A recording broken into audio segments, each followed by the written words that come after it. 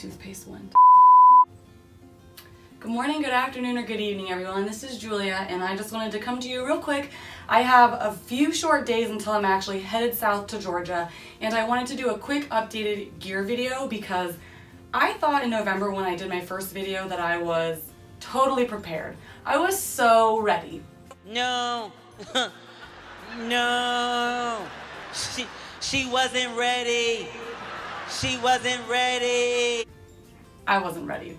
After doing tons and tons of research and scouring over different companies, looking over different things, I've basically changed almost all of my gear out over the last 2.5 months. I just want to share with you what I have, what I've updated. That way you guys will know what I'm carrying with me when I start the AT in just literally a couple of days. Not to mention I'm already freaking out about being under the 7-day mark, and by the time most of you see this, I will already be on ground in Georgia walking north. So wish me luck, but for now let's hop into the video and I'll go over everything. I'll let you know what I've updated. So we'll start with my big three. Pretty simple, we'll start with my pack. I upgraded to the Gossamer Gear Mariposa 60. I bought a carpentry bag from Gossamer Gear that fits perfectly in here. You'll also see that I've added some elastic straps to my bag so that way I can hang little bits and goodies off of there as I need. I also purchased this little fanny pack that attaches to your waist belt, so that way I can put little snacks and little things in there that I will think will be necessary for the day. So this is my pack. I also have on here just a couple hygiene items. I have a urine rag and the Deuce from the Tent Lab. Next we can talk about my shelter. I upgraded to the Gossamer Gear, the 110. This thing is so much lighter and it really cut my shelter weight down. I'm really kind of getting into Gossamer Gear and researching them. The Gossamer Gear, the 110, requires trekking poles or tent poles in order to erect the tent. So these are, I guess I'll throw them in with my big three. They are the Black Diamond trekking poles, and they work really well. I've used these. They've got some miles on them, so they will be going with my shelter, but also I'll be using those day to day. The next part of my big three is my sleep system, which is very important because I love to sleep. Sleep is very important to me. And I was stuck between, do I want a sleeping bag or do I want a quilt? I could not decide because in the winter, mentally I know that having a sleeping bag doesn't necessarily equate warmth, but in my mind I wanted to be snug like a little bug in a rug. So I decided that I would get something that I could have as a sleeping bag when it's cold and a quilt when it warms up.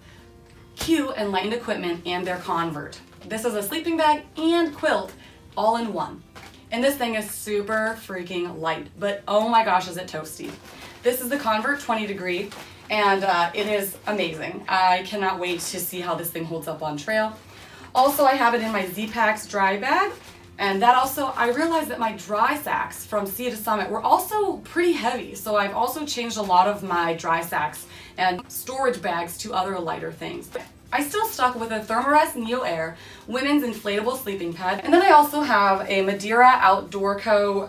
sleeping inflatable pillow.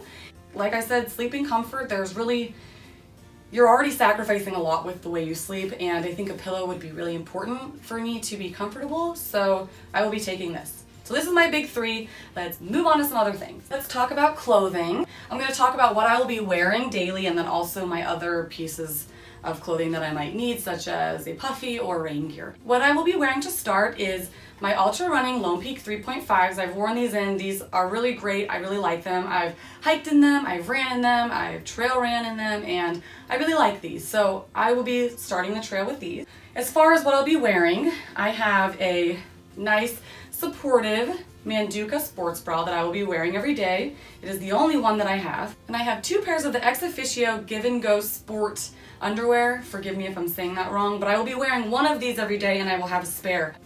And then as far as clothing, I have a pair of Nike lightweight breathable shorts, a Reebok synthetic fibered tank, and I have 4 pairs of socks. Whoa. So I have 4 pairs of socks. I have some 2 lightweight socks that I will be wearing. I have some Smartwool and some From the Ground Up socks. If you haven't heard of them, check them out. They're an up-and-coming company. Right now they're producing socks. They have a really cool, the Cascade Mountain Range on them, and also the latitude and longitude coordinates. So I thought those were really cool. So check those out. They're an up-and-coming brand, and they gave me these socks to try and see how they work on the trail. So I'll be taking those.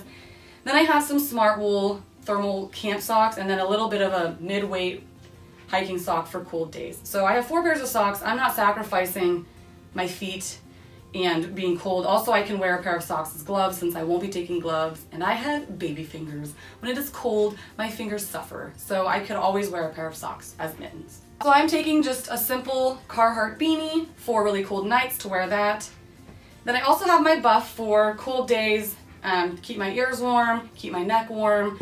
As far as my base layers, they are the Smartwool 250 Merino base layer leggings. These are so warm and cozy.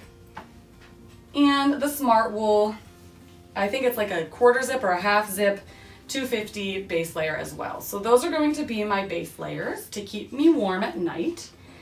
And then as far as my puffy, this thing is the lightest thing I've ever seen.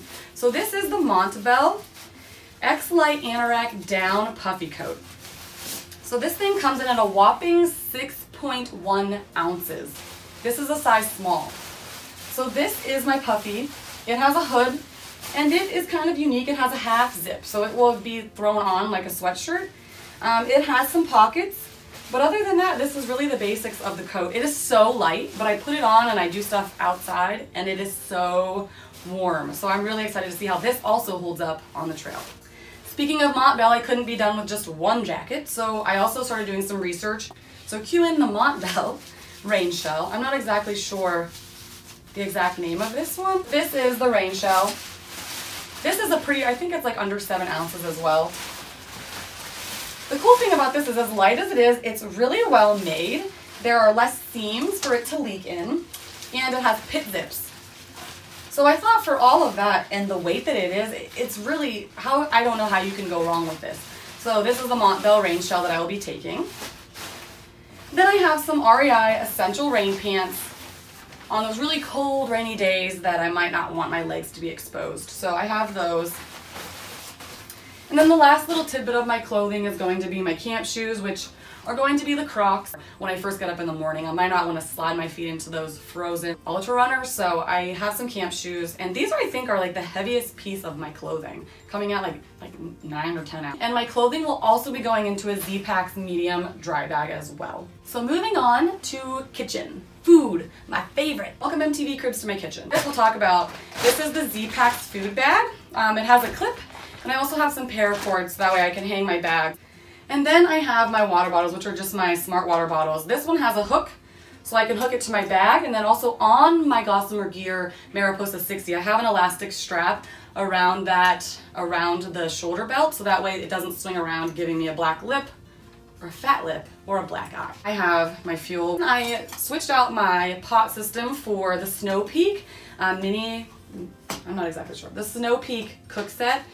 And that comes with 2 different containers, a short and fat and a tall and skinny. I don't know what any of them mean. Inside I have a Bic and the MSR Pocket Rocket 2. Then I also have the Sea to Summit Long Spork.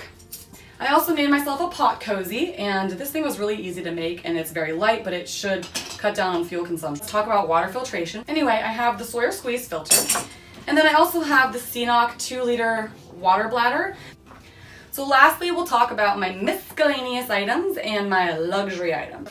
So I'll have all of my stuff that I want to keep pretty dry in my Z-Packs dry bag, another Z-Packs dry bag. I have toothbrush, toothpaste, brush, which I think I'm going to cut the handle off to save some ounces because the ounces really matter. And I agree, they actually do. So I have a little tiny brush.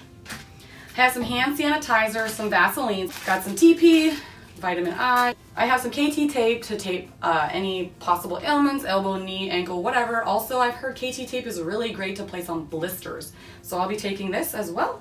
Have some wilderness wipes to wipe the goods every day since I won't be showering, as you all know. Have my black diamond headlamp. I have a journal so I can log everything and hopefully relive the wonderful memories that is the AT. And then I have the AWOL Guide 2019 NOBO Guide from AWOL. Aside from the AWOL Guide, I do have the gut hook, and I have the whole AT downloaded on there as well. I do have a feeling I'll probably be using both simultaneously. And for my heaviest item of my miscellaneous items, I have the Anker Power Core 20,100, I think that's what it's called. And this is because, as you all know, I'll be vlogging for the trek and I need to ensure that I have power as I need it. So I'll be taking this. It is pretty heavy, it's like 13 ounces, but what are you gonna do? On the little strap is the Kingston Bolt iPhone flash drive. So this is how I will be saving images and videos from my phone and being able to get them off of my phone to free up storage. So this thing has 128 gigs and I cannot wait to use this thing. It's really, really cool, really nifty, and I didn't know it existed until 2 weeks ago. Then I have some miscellaneous things. I have a repair kit for my Thermarest or any holes that I might acquire on any of my gear. I have a couple of miscellaneous wires to charge my Anker power core. I have some fire starting matches. I have some fingernail clippers, and my friends, that is about it. So in just a couple of single-digit days, I'm gonna be heading south. I'm so excited, I'm so nervous, I'm so a lot of things, but I'm so ready above anything else. I've been really working hard over the last few months at changing, redirecting, and reorganizing how I wanna go about this through hike to hopefully be successful or more successful in my endeavor. I can't wait to share with you guys all the ups and downs, literally, of the AT. The next time you see me, I'll be at Amicalola State Park, probably shaking in my boots, or my shoes, shaking in my ultras, if you will. Once again, thank you so much to the trek for letting me vlog for you guys, and I can't wait to see you next time when I'll be in Georgia. Alrighty, everybody, thanks so much for tuning in, and we'll see you next time. Okay, bye. Bye.